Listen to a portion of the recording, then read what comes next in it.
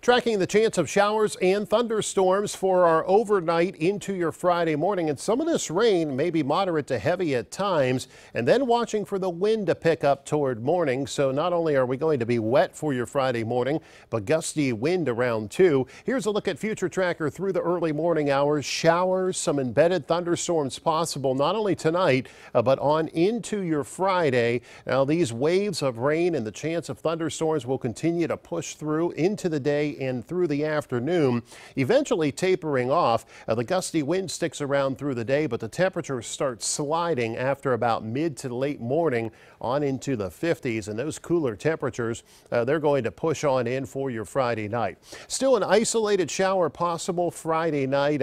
Temperatures falling on through the 40s. In fact, could see some upper 30s in spots here by first thing Saturday morning. So a cool start to our weekend.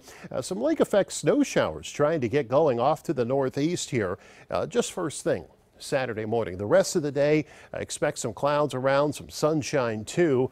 Dry weather is expected with those cooler temperatures for your Saturday, but our dry weather doesn't last long. By Saturday evening into Saturday night, temperatures, well, they're going to stay mild, but the rain showers increase for us on into the start of your Sunday morning. And as we dip cold enough first thing Sunday, I can't completely rule out a few snowflakes here. Now tonight and tomorrow, the rain adds up.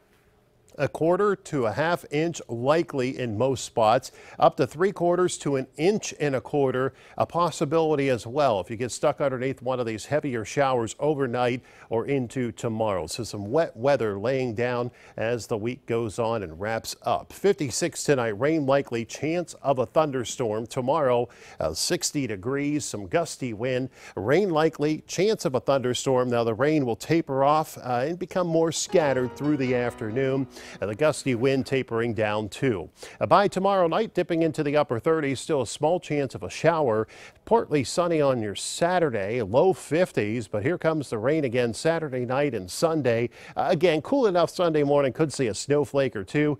Showers around, especially through the first half of the day. It does look like those will try to clear out Sunday afternoon, and we turn cold Sunday night. In fact, cold enough that the chance of frost is back in the forecast Sunday night into Monday morning. So you have the weekend to prepare if you want to cover some of your flowers. Want to watch for that Monday morning.